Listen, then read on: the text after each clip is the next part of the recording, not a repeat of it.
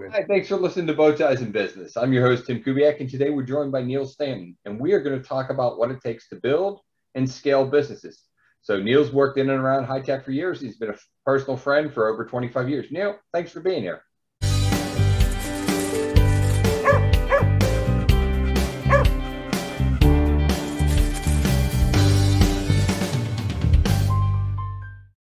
Oh, thanks for having me, Tim. And it's kind of scary when you say 25 years because I don't feel like I'm any older than 30. So we must have met when we were 5, I would assume. We started hustling gear in preschool. Absolutely. I think you're right about that. So we both came out of basically the aftermarket telecom business. Is that a fair assessment?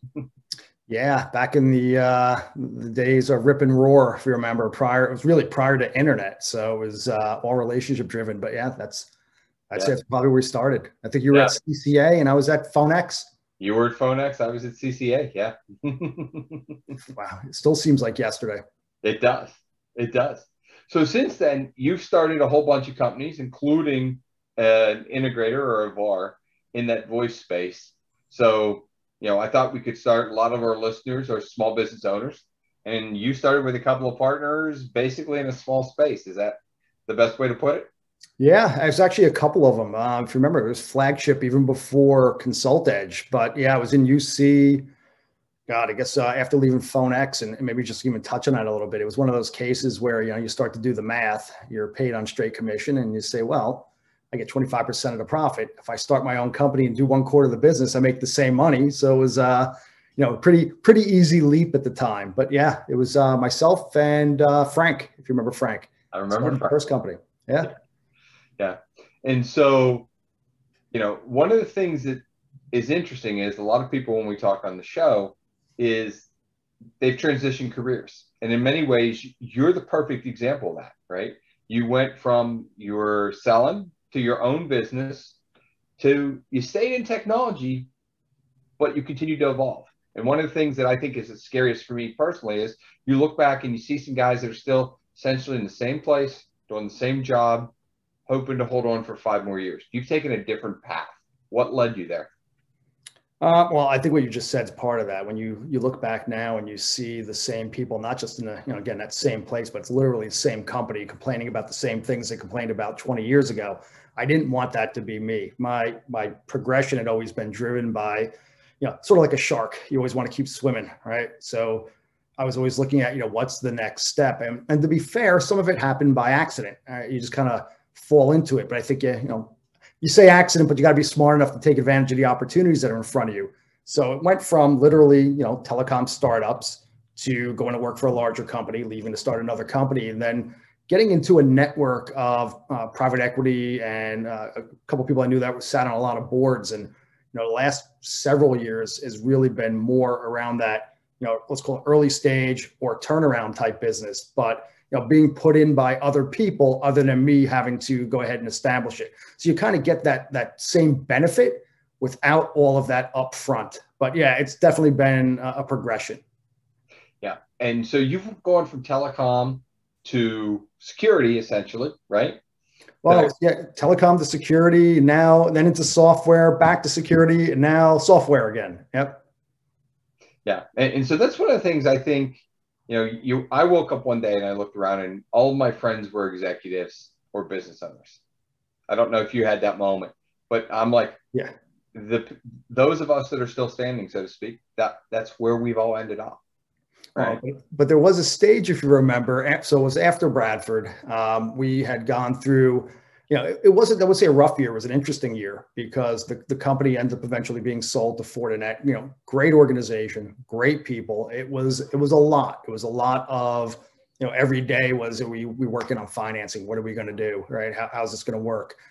Great customers, the rest. But after that, I decided to go carry the bag again. So if you remember, I actually went. So yes, all my friends are still senior execs running companies, and I literally decided that I'm just going to go and spend some time. I'll find the right company.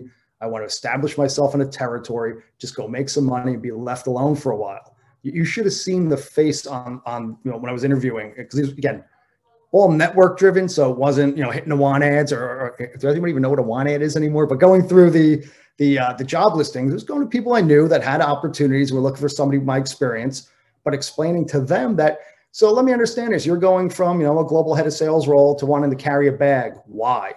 And the answer was simple. I just want to be left alone, make some money for a while. But yeah, it didn't take long to realize that, and I actually use the head of sales for the company made a comment, John Brandis, that said one day, he goes, look, Neal, you're kind of selfish. When it's all said and done, because you're really selfish, because you're good at your job, you're good at what you do, but you're probably going to be better when you're making other people better as well. And he goes, so, hey, kudos to you, because you can make money, but I think you're missing the calling. And it's true. I don't think I want to go back to doing individual, at least not short term. Yeah. And I'm sure you see the same thing, taking yourself and what you know and being able to help others do that's something that, once you get to that point, have that skill, you don't want to lose it again. You want to stay there. Yeah. Yeah. And it's funny because I always look, and I've had this conversation with coaches and friends and partners and everything. And it is, I am not the guy. I would much rather help 12 people be successful at this point, and not have a life than make the same money and just carry the bag. Well, I don't know about the not having a life, but there is something to be said for that. Interesting. We just had this conversation a couple of weeks ago. A few of our guys were asking us for something, and they were, saying, well, we have to go do that. I said, time out. I said, what do you mean we? So just to kind of set it too, I'm in a unique situation with our company that I am still running the global sales team, but I'm also co-CEO. So I basically get to scream at myself every month when we went over where the numbers are. But the conversation was around something that had to be done. And I said, guys, you're missing the point. I said, you're reporting to me with all this information, but I work for you. All the things that you're talking about right now that you need, I have to clear the roadblocks for you. So this is not a case of you coming, as, I can't get it done. Help me help you. So it kind of goes back to that too, where you're talking about being able to teach and learn. And I like that better. It's one of the reasons I said before, I gravitated to startups and turnarounds, or late stage. I shouldn't even just say turnarounds, late stage as well, because they need something.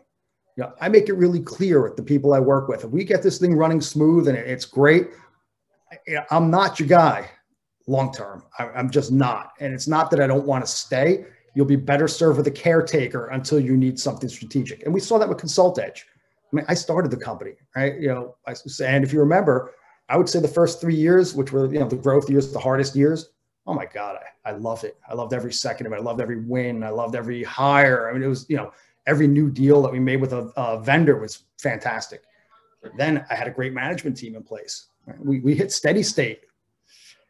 Those a couple for me personally. There were great years financially, everything else, but rough years in terms of just feeling like you were still making the difference that you could. And then we had 2008 was as we call it, the mortgage crisis hit, and we had to make changes and do things differently. And it's like, well, thank God I'm here, because this is what I'm good at. So we were really able to help maneuver the business. But, that's the fun part. And I know you're like that as well. You like to tinker and drive and make change. Yeah. I've spent a lot of money in therapy to learn that I should never run anything that works. I should only run broken and growing things, because otherwise I will break it to rebuild it. And that's not always a bad thing either. There's things that I'll look at where we are now at Ramp. So myself and Anthony, my co-CEO, who's also CFO, we basically changed this company. We revamped all the products, right? We changed how we go to market. We've built up our relationships. Our key vendor is Microsoft. We've gotten much deeper with them, and we actually built the product around what they were asking for. So we're really seeing the benefits of it now with all the customers as they start to return to office. Maybe real quick, just to talk about what we do. I think but everybody else may not. But what we do is provide software that helps companies that are doing large streaming events reduce the bandwidth impact. So when you think about what that means, it's significant. If you're not careful and you start running these, big Teams events or any other type of streaming media event, you can quickly crush the bandwidth and bring down all the other applications as well. So we alleviate that anywhere up to 99.9%. So think about that in terms of, all the productivity. That's what we do. But, in order to do that, which was really rough during COVID because nobody was in the office, no bandwidth impact. For us, it was an opportunity to take let's call it a breath, look at the products and really set it up to come out of this or moving into this hybrid workplace, we're poised to lead the industry. So, a lot of that too, it was that break it, all that tinkering, all the rejigging of the product. I love that. I mean, while it was still a little bit rough on the business, it was a blast. And now we're seeing the benefit.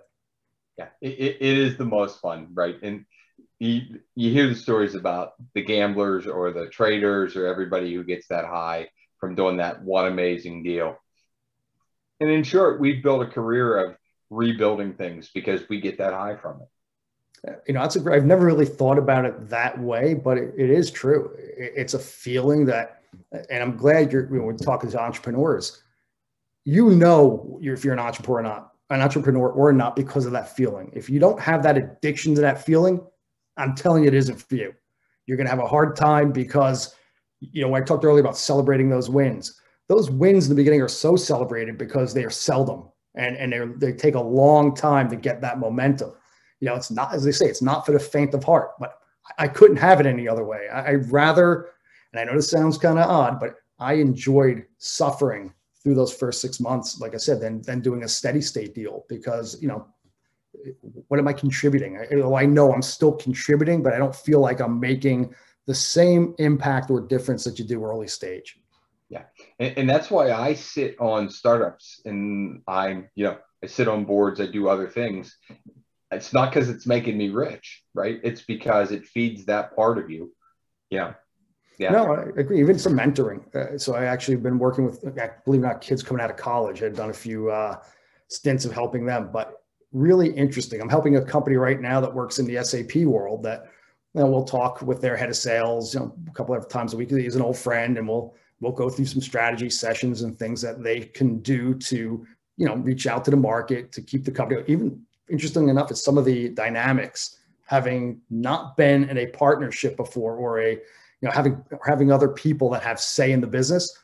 It's the mental aspect. You have to learn to sometimes shut up. You have to learn when to sit back, when to allow other people to fail, even though because that's really, at the end of the day, sometimes it's the only way people learn. So you have to figure that piece out. But to that point, I'm still looking to get some more formal boards and things like that, just because of that. I enjoy that piece of it. So I think that goes back to you said earlier. It's the education, the training. It's being helpful. How many more years do you want to do this, right? So you want to be as helpful as you can for as long as you can. And I know I'll go back to consulting at some point, maybe full time, but not yet. Not yet. I still enjoy this. Yeah, and it's literally why I've held my holding company, was to continue to be able to, do that, do some consulting, non-competitive and things like that, because it's just part of keeping the game sharp. Oh, definitely. And funny enough, and I'll go back, this is, I say probably about 18 years ago, 15, 18 years ago. So I had a couple of mentors that I worked with on a regular basis, one being Rob Scott, obviously, who, he's, I would say like an uncle, because if I said like, a father at age would be angry. But, Rob has been such an influence on me because he's always given advice, and I've actually worked for him. He's on our board here at Ramp, but it was also Kent Spafford. And I remember having dinner with Kent one night, and we were talking about just what we were seeing in Consult Edge, some of the issues I was having going through it. And he was the CEO at the time of One Call Medical. And, we're kind of just running through some ideas. I said, Ken, why do you do this? I'm just curious. Other than we get along really well, you're a great guy. Why do you do this? Because we get together for dinners as often as we could. And he goes, because I learn as much from you as you do from me. And, I was a 30-year-old guy, and, Kent had been, senior leader and for how long. I was kind of shocked to hear that. Now that I am a bit older and more, it's true. We look at things differently. We've been doing this a long time. There's kids that actually just kids. There are people in other organizations that have different points of view. So I find when we're doing these types of discussions, I pick up as much or more than they do, or at least that's how I feel coming out of it. I'm sure you see the same thing. Absolutely. I've watched young people walk into businesses and go, oh, this. And you're like, wow, never would have looked at it that way. That's brilliant. Right? Yeah, absolutely. And well, they talked about, women in business has been the big push. And I don't mean that it should ever have to have been a push, but if you think about all these thoughts about, the way the mind thinks, the way people work differently.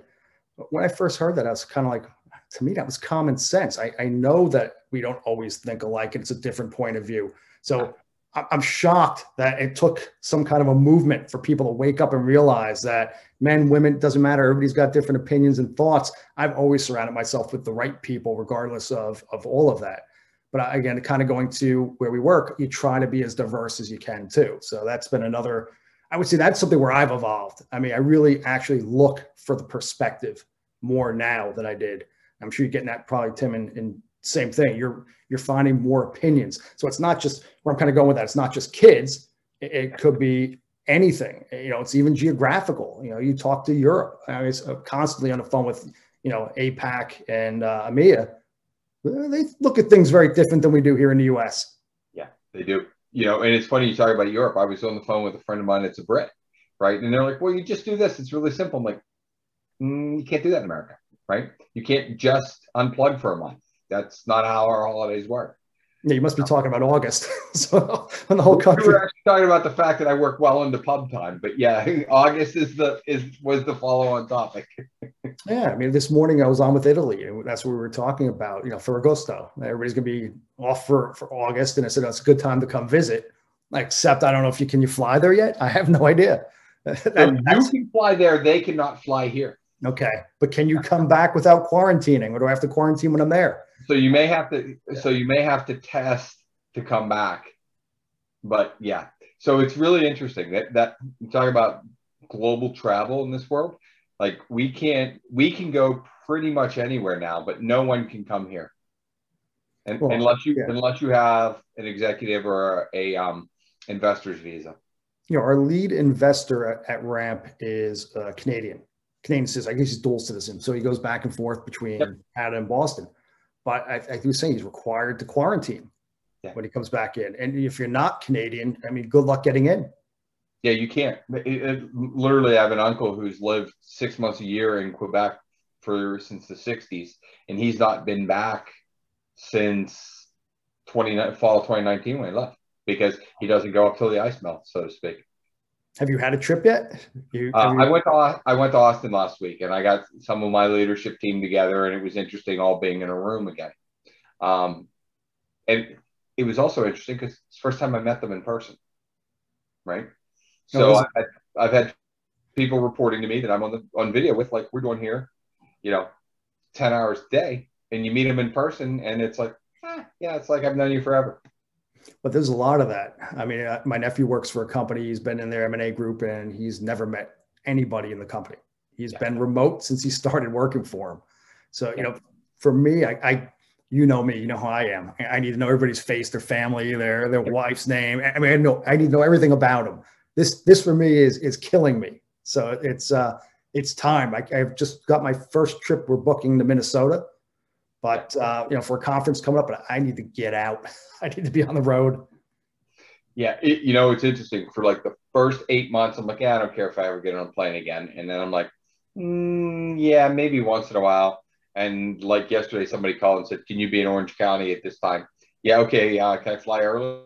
Can we get there soon? Right. Yeah. Yeah, I mean, I went to dinner. It was last Saturday evening. We went in to see my son. He lives in New York. So we went out there, and I felt like I was in a different country. Yeah. I mean, you know, the streets were packed. There was people all over the place. The restaurants were all over. I mean, it was just, I wasn't ready for it. And as much as I thought I'm ready, like, I mean, I've not been locked in the house. I'm not, you know, a recluse, but I was not ready. Yeah, but in a way you are, because I think you may have gone through what I did, which was I was somewhere for 30 years. And then suddenly I was in a green room 7 days a week. The gym was closed. Yoga was closed. Right. And then I was working on projects where I couldn't be out in public. And because of the nature of what they did, I couldn't even take the risk if I wanted to, ethically. And so when you go back out, it's a little overwhelming. Yeah, that's what I meant. I mean, for me, it was, you know me, you put me in a room of people, I'm a happy guy, I can talk and have a good time, but I'm looking around, and not that it wasn't even that I was even uncomfortable. So it's not like I was afraid to be around the people. It just didn't seem right. It just seemed odd. Yeah. And I'm looking for the first flight. I can't wait to get back on and, you know, see how it feels to be sitting with people in an enclosed area. Yeah. Yeah. So I'll tell you, flying in a mask is weird. Yeah. Well, I didn't do the train. I'll tell you. So we were going to take the train in, this up from the path. We drove in instead, but I don't know if I was ready for the train. Yeah, I'm not sure I'm ever ready for the train. Well, that's kind of that one in particular. yeah. Do you remember my friend Steve that I used to work with in New York? Yeah. So it was funny because the office in New York, he would never take the train. He took a car everywhere he went. And I said, well, you were a prima donna. You can't take a train. He said, no, I make enough money. I'll take a car everywhere. I prefer it to then being around all these people on the train. He used to say, I don't know, who knows who has what. And everything. You kind of look back and say, was Steve onto something, right? He was never sick, but yeah, who knows? They get a little wacky. Yeah. It's funny though. You look at that, the happiest place for me a long time was when I cleared security and headed to the airline club because it felt normal. Yep. Right. And when I get in the back of a car with somebody else driving that doesn't know me, right? That, I'm not dad in the back seat and they gave up the front seat. I'm just that guy, and you can work and you do everything and it feels completely natural again. But it is natural. You don't realize how often you did it. And my joke, I can close my eyes and drive to Newark Airport. Yeah. I had that routine down where, I knew I can get to the airport, get to the valet, get onto the tram. I'll be at my terminal and I could get there with 5 minutes before boarding and walk on. Yep. I had it down pat and it never failed. Well, actually once it failed and that was a long story, but I was able to constantly get to the airport. It was great. Now I'm like, all right, what's it going to be like? What's the, going through all the, everything through side. Do I have to do a test? What has to happen? I don't even know. I'm not prepared. Yeah. Kind of for me, I've lost all of that routine. But you're right. To your point, Tim, it's kind of scary. Your routine is being in an airport terminal, being in a lounge, and being in a car, right? Where you lived. It is, but you're used to it. It's not, you don't think about it. And you're going for some purpose to see something or go see somebody to work on something interesting. I miss it. I really miss it. Yeah. So if we could bring it back to entrepreneurship a little bit, you bootstrapped Consult Edge, right? So now everybody's dream is, I'm going to start this, I'm going to get VC money and somebody big is going to buy me in 60 months or less. When you started that business, you had to do it very differently. Can you share what that was like? Yeah, absolutely. So I probably should, again, going back to where it's not for the faint of heart. So I had a very good job making a lot of money. And I remember we, just had our first kid, bought our first house, and I got a new truck. And I came home to tell my wife, hey, I quit my job. And she said, what are you doing? I said, look, and I gave that whole same theory, 25%, the way it works. And she goes, give my wife some credit. She goes, look, you're going to do what you're going to do. And I know you'll do it well. And go ahead. And it worked. To be fair, it was bootstrapped. Frank and I, we put enough money in to make a couple of buys up front to get equipment that we needed for sales. We got lucky. We ran into a couple of large opportunities. I think I remember we bought, it was an old Lehman Brothers Definity that they had. If you remember the old, scary for those out there that know what a Definity is, you're dating yourself. Yeah. So we went out and bought all the equipment for, I remember it was $110,000. So, went to our bank and took cash out and we both split it and bought the system. We sold it for $210 in a week. And that's where we said, oh, this could be pretty good. This might really work out the way we thought. I ended up selling that company, if you remember, in about 14 months. So to your point of, building, selling, it just happened to be the right time. Frank, we were thinking about some different things. I ended up buying Frank out, and it was kind of odd because I literally signed the documents to close the deal with Frank. And a week later, I sold the company to Alphanet. And the reason for that was to go run their division at a bigger company. Looking at it, it's a better opportunity for my company to grow within a larger entity, all of those things. And that's something I could tell you after doing that, I learned, should have weighed that out. It's not always what you think, right? Are you better off raising capital and building? There's a lot of things that I didn't know, still being a little naive. First company. Yeah. Second company was different. So to your point, that was also bootstrapped and, a little, I would say, different than even Flagship, the first company, because it took 18 months to start making some money. We joke about it. I think I made $17,000 in the first year. And how could that happen? But the reason for that was I started in 2000. I literally started the company right after the dot bomb. Yep. So it had to cause us to make some changes in our strategy, where we were looking to become a quick, Lucent dealer at the time, and all these other, Cisco and other platforms. Nobody was buying anyway. So for us, we changed if you look at the name Consult Edge, we changed the whole meaning to consultative approach. Rather than coming and looking what you could do to buy, how do we help you do more with what you have, especially trying to conserve cash? It worked. And if you remember, I mean, you guys were, integral in helping us with that, because I think you were at, where was it? Westcon at the time. Yeah, I would say we'd just been acquired by Westcon. Yeah. Yeah. So it took us a bit of getting that rolling and getting it together, but we started to make some money, and we got to the same point. And one of the things, kind of going back to how I ended up even working with some of these PE firms and some of the rest of it, was I started looking at things like investments. And I will tell every entrepreneur, how to talk about it, it's family. It is. I mean, the people, there's no separating that.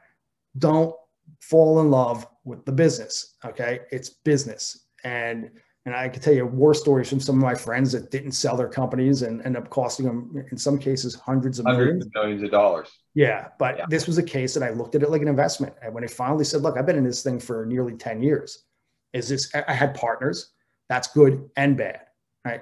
This is another lesson. You and I have talked about this often, equity. Hey, equity helps attract people. You don't get it back, right? You don't feel equity until you sell an organization and realize that, whoever has what's getting the same piece. So, and that's not a knock on anybody I've ever worked with. I mean, I had the best guys that I could have ever had partners in the company. Love them, miss them. I still talk to them for friends. I miss them as partners, but we took it as far as I thought to get what I wanted to make out of it. I started looking at it and said, I don't think I'm ever going to get it to that never care again number. But we were able to work something out where it was enough to not have to ever worry again. So you kind of look at it and say, what was my options? And even thinking back, if you look at the guys over at Carousel, right? Carousel just sold NWN. Yep. Hey, Jimmy and Jeff are great guys. Love them. Couldn't be any happier for them. Jeff did a lot of the same things that we could have done. Bought partners out, he recapitalized, done a lot of those things. And it's really, the capital is what has probably changed for me more than anything over the years. Understanding how the money flows and works within the business, what you can do with it. Not that it was never important, but, bootstrap is a good thing to start. If you got a good idea, go raise capital. I'm telling you. And I'll actually, use a company that I worked with for a while as an example. And without going into all the names. So one company raised 16 million over 16 years. The other company that was the same startup with a lesser product raised 150. One sold for, 20-ish. One was worth $1 billion in market cap. Yep. Can you figure out who was who? I mean, money drives businesses. It helps you do all the things to drive revenue. At the end of the day, for me, look, you want a sound, solid business. That's a fact. But you want to move quickly. You want to be aggressive. You want to be able to get the right people. It takes capital to do that. Yep. Yeah. So cash is king, always. We say that every day. It's even worse than when your investors are reminding you cash is king. Like we know. It's like, we know. We've been down that road. Actually, it's funny. There was a book, and I tell every entrepreneur should read this. It's called The 6-Month Fix. It was written by, and I got it somewhere behind me on the bookshelf, but the theory was a guy that goes in and does turnarounds. But there's a couple things in there that are absolutely practical to everyday business. And the one that has always stuck with me, he said, look, if you can't take it to the store and buy bread with it or milk, it doesn't count. So I tell everybody, don't talk to me about your receivables. Don't talk to me about what we have coming. What do we have in cash? Where is the cash?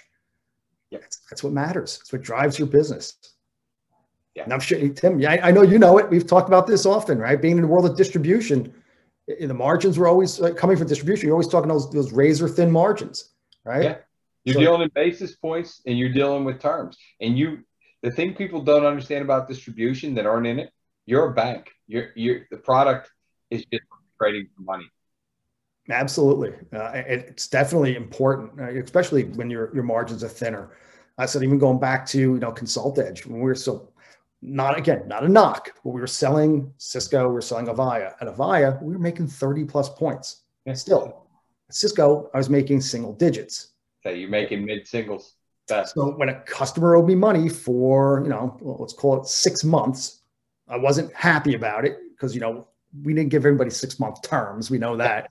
So we're waiting 6 months to get paid. When it was Avaya, I'm not happy about it, but the cost of money versus everything else, I can kind of live with it if I had to get paid. On Cisco, I'm upside down at that point. Yeah. So You're losing money. Yeah. So that's probably the biggest lesson that I keep coming back to. It's about cash. Yeah. Have it, raise it, manage it, but don't be sloppy with it. Not that we ever were, but just don't. You get yourself in a lot of trouble. The one thing I took away from Jack early on, right? We had the money, we had the funding, he had amazing financial resources, and I wanted to scale faster. He's like, would you rather be bigger and less profitable or smaller and make far more money? Right. And that when you're in your mid-20s trying to drive a business to $100 million, that's a tough conversation to understand. I'm like, no, we're going to be $100 million. He's like, yeah, and you're going to make X, where you can be 80 million and you'll make Y. It's not worth it. Now you look at it and you go, oh, I could have done it at 35 and it would have been amazing. Yeah. I was just going to say, that's also, there's a couple theories on that too, right? You could say, well, I could be really profitable at a lower number and run it. But that's the decision early on. Do you want to run it forever? Yeah. I mean, there are people, because think about it. If you're building it to run it forever, you're going to run it forever. I mean, it's like almost self-fulfilling. But there's also the theory that says, how much revenue can we buy? How hot is the company? And what's the market for acquisition? Multiple. Yeah. That's the multiple. Exactly. Because that's the other area. Right now, especially now with money, there's a lot of money out there. Talk about COVID, a lot of money sat on the sidelines for a long time. I mean, you see everybody's talking about SPACs and the other things that are out there right now. There is a buyer for just about everything. Now, it may not be the terms you want, or maybe more than you ever thought. But you have to kind of factor that in too. It's and again, that's the fun part. I think that's where we live, and I enjoy that. I mean, to me, that's where I mentioned before. All those different stages, they all have different let's call it benefits to it. When you start talking end stage, I mean, look, getting involved in the M&A side, I love it. I do. I absolutely love it. Yeah. We're sick. We think due diligence is fun. Hey, you know what? It's well, I could tell for a different conversation, we can go through the stories of that, but there's been a couple, because when to play the game too. And when you get towards the end, you don't want to jeopardize the opportunity, but it's also an opportunity to pull in another 5-10 points. You're gonna do what you need to do to make that happen. Right. And it's all part of the game. It's how would you put it? There's two people sitting at the end of the table. One is to get the most for the company. The other is to pay as least as they can. And you're going to have to figure out a way to, kind of slot it to you or whichever side of the table you're at. Yeah. And no matter which end you're at, you got to not be afraid to walk. You got to be able to walk. Otherwise you lose it. Nope. I mean, look, we've had it happen, right? We walked in a few deals at Consult Edge. We had opportunities and offers that, look, did we ultimately walk away from one that might've been better? Possibly. But there were a lot of things that we factored into it, and you made the decisions that were best at that time for the organization. And like I said, the best choice for us may have been just to raise cap. I mean, we had a great company, but at the same time, using all the, where do I want to be in 5-10 years? You know what? It's hard to, it's always easy to look back. It's always easy to do what they call that Monday morning quarterback, but we made a great decision. Everybody's ended up doing really well. The partners, the company, the people. Yeah, it really was. I think it was just good for everybody all the way around. Yeah. So final question. Sure. If you had to say one thing, what was your biggest success? Are you talking business-wise or personal? Or just you could do either, but I was thinking business, but personal, certainly you can. I'd say my kids. I mean, look, one of the things that having a father that likes to tinker and is entrepreneurial and starts things, you're constantly in their ear, right? So you're always talking about them. My son ended up going into the banking world. He loves it, loves finance, loves the deals, right? That's where he wanted to be. My daughter sadly wants to follow in my footsteps. So I say sadly. I think that's brilliant, by the way. And you've met my daughter, but I actually was talking to somebody about her today and said, well, what is she like? I mean, she was a college athlete. She's an aggressive kid. I said, she's me with discipline. At her age, she was me with discipline. I said, I still thought I knew more than everybody in the world, and I was going to do it my way and all the rest of that. So that kind of tended more to the entrepreneurial side, right? Had to be my way. Allie is somebody that fits in.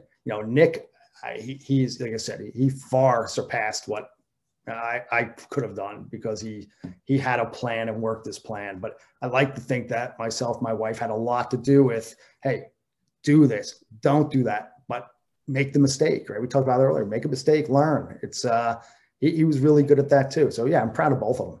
That's probably it. That out of all the mania of all these years, that I wound up with, two really solid kids. Yeah, two great kids. I'm happy about it. Yeah. And it's funny because in Allie, I haven't talked to Nick in recent years, I can see both you and your wife right there in the conversation. Oh, thank God she looks like my wife. I wasn't going to bring that up, but yeah, I agree. She does, I guess, good and bad. She has my temperament. But so does Nick. They're both sore losers. I'm going to tell you that right now. They don't like to lose. They really are. They're not built for it. But actually, funny thing on that, just I know we're kind of wrapping up, but you and I think we talked about this a couple of weeks ago, some of the psychological stuff. And I'm 53 years old now. And sadly, I just learned this about myself in doing some reading and looking at things, that what always drove me, and I never really thought about it, was not so much the win. I mean, look, I love the win, but I hate to lose more than I like to win. And I said, how is that? I never would have thought that would have been humanly possible until I started really diving into it and thinking about it. And it's true. Losing, I still don't deal well with it. 53, I hate it. And it could be a deal for $5, and I'm just as mad as if it was $1 million deal. And people say, oh, it can't be. No, yeah, it is. It is. Yeah, I'm not built for that. I'm just not. It's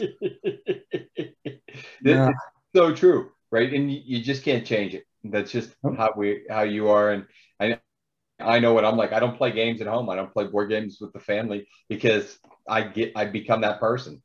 Tim, we talk about Nick, right? My wife tells a story. Oh my God, what's the game? I gotta remember it now. With you drop the tiles into the board and you get Connect Four. Connect Four. Connect Four. So I used to destroy myself, not because I had any desire. I mean, he was a little kid. He was 4, 5, 6. I had to win. I had to. I couldn't let him win. But the day he beat me, I remember I saw it before he did. And I saw that little head come up on the other side of the board, and the eyes went wide. The fists went in the air, and he was running around the house screaming.